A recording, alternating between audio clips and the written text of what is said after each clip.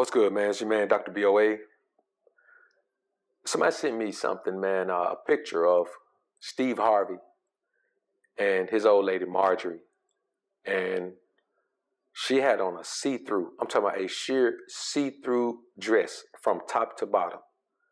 And you can see her nipples and everything, man. And he's just out with his woman like this, man. And hey, listen, however you want your woman to express herself, cool, do your thing, bro. But this woman is 57 years old. They've been married for 14 years, which means that Steve finally got the woman of his dreams when she was 43 years old. Beyond the wall. Beyond the carousel ride. She had her fun and came back to the man who viewed her as the one. So when you see a man being comfortable with his grandma-aged wife being out showcasing herself like that, he doesn't see her like we see her. In Steve Harvey's eyes, she's still that same little young bad chick that ran with all the D-boys that he could never get because he ain't never had no paper and he ain't have no reputation and he ain't have no edge. But see, what happens is those guys who don't have all of that young, they're grinding and building and grooming themselves and growing into the man they're going to be. And when they get to that age where that woman is 40, she looks around and she sees that all of those D-boy guys, all of those younger guys who were getting when they were young, they all either dead, locked up, or they're out free, but they're destitute. Some are even homeless. So when you turn back around and you see Steve with his woman, he finally got a chance to get the girl. Now, fortunately for him, it didn't turn out the way it turns out for a lot of guys. A lot of guys finally get the girl and she's shot by that point. She's nothing to look at. She's none of that. You have to envision her as she used to be. You have to close your eyes, click your heels 3 times and hope that you end up in Oz where anything is possible. But with Steve, to Margie's credit, she has done a phenomenal job of keeping herself together. I will give her that. For a 57-year-old woman, she has done well and kept herself looking pretty good to be a 57-year-old woman. So I'm going to be honest with you. She didn't even look bad in the dress. It's just the fact that his woman is 57 years old. And now I believe in the whole thing. If you got it, flaunt it. But it gets to a certain point where you just overcome the need to do that. You know what I'm saying? If you watch a man in his 20s with money, he's going to react a certain way to it and he's going to perform a certain way and showcase it a different way than the man who's in his 40s with money. Unless that man just got money in his 40s.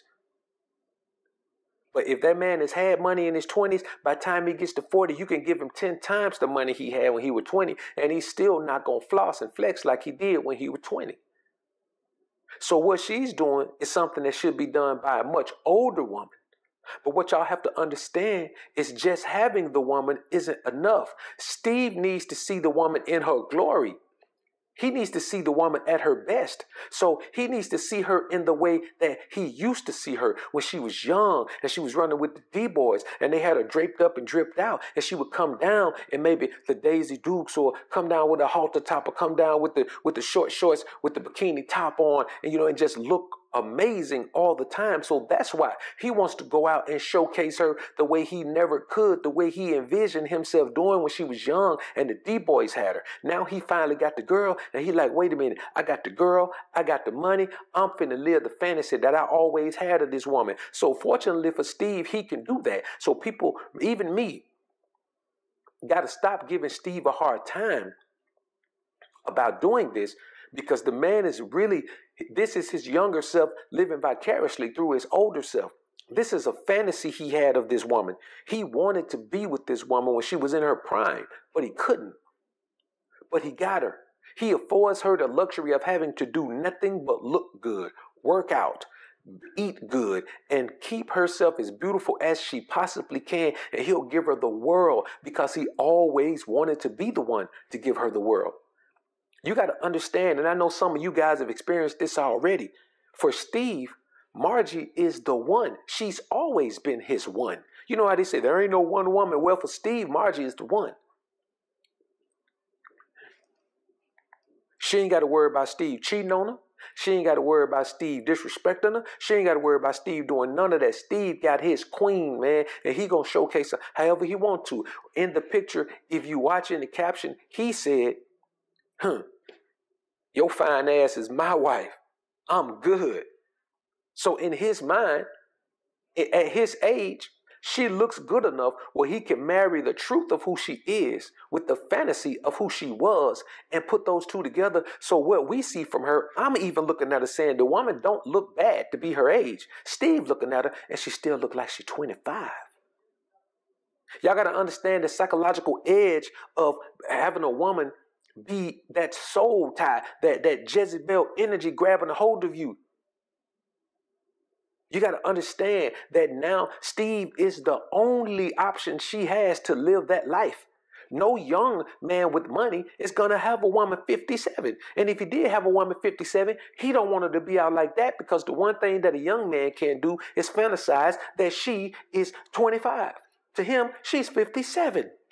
And when he think about it and realize that this woman is older than my mama, I don't want to see her out like that. I'm not finna be out with her like that. But with Steve, it's a good look for Steve because Steve is untouchable by the average person.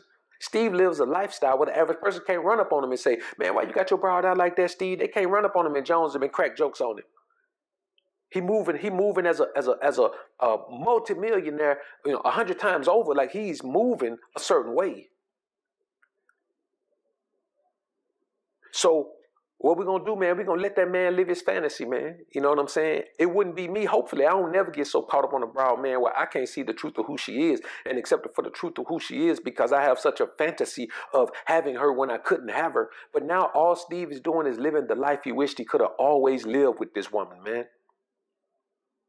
And he got to deal with the backlash of that. Because I'm going to be honest with you. I think it's fairly disrespectful for a 57-year-old woman to be out with her nipples out. I'm like, damn. But here's the thing also. I can say that, you can say that, anyone can say that, but that's all Marjorie has to offer. All she has is her physicality. Steve knew that. That's why he ain't got no problem with blowing a bag on her.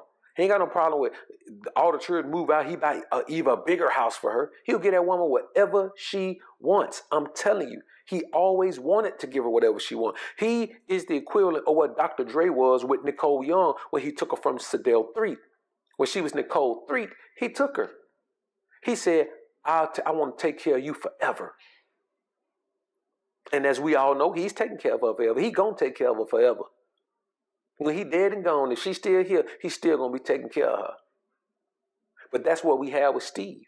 It doesn't matter that the woman was with one man and when that man went down, she got with his cousin. That don't matter to Steve. There is nothing that woman could have possibly done that was going to eliminate or erase Steve's need to have her as his queen. And now Steve has built this fantastic kingdom. One thing you can't knock the man for is his hustle, his grind, his determination. That man going to shine. He going to do his thing, man. But you also got to keep in mind that that man had his eyes set on the prize as far as women go, and this woman was that prize.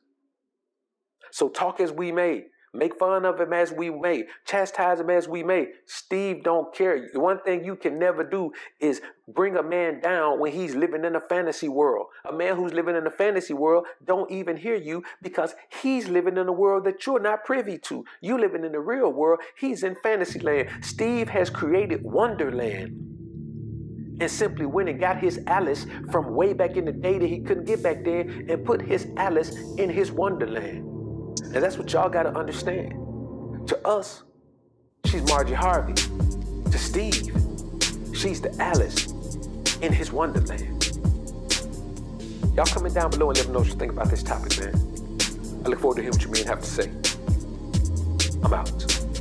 Trying to become the most alpha version of you. Trying to become the most alpha version of you. Striving to become